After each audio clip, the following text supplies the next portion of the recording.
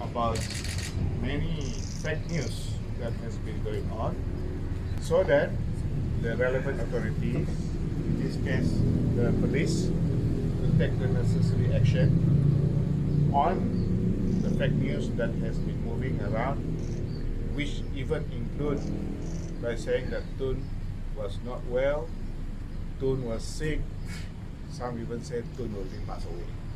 So we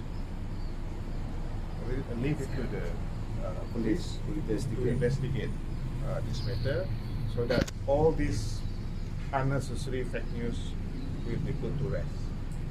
So yeah, I think that's all. Yeah. So any question? Yeah, Tun selalu ya. Should be.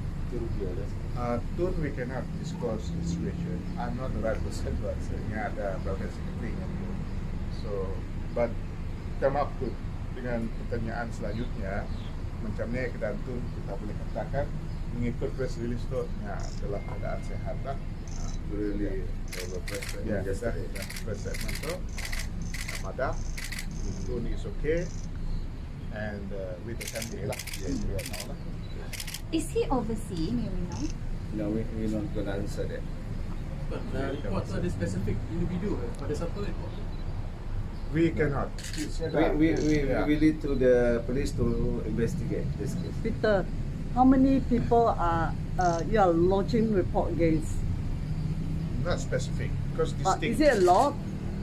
we cannot identify. So police will we leave it to the police to find out and investigate how and where, and the origin and the source of all these fake news lah. Yeah. You're talking on social media, all those Yes, people lah. basically social media.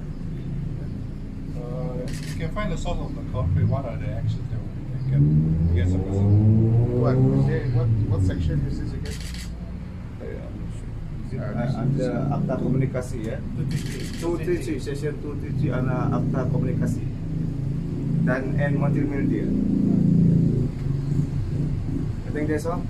Right? Thank you. Thank you. Dari police report. Show the police report. This is first statement.